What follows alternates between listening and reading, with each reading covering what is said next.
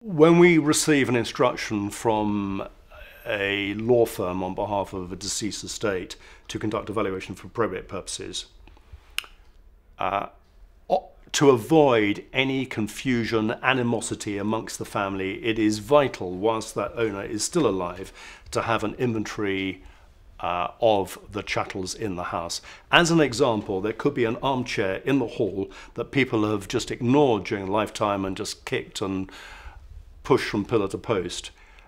The moment the written valuation comes in from the valuer to the beneficiaries or to the executors, suddenly there is huge interest in a particular item of furniture, such as the armchair in the hall, because it suddenly turns out to be 18th century and worth £100,000. Now, without our expertise, they're not to know that. Therefore, it is vital that these items are given some kind of valuation by us as valuers of fine arts and antiques.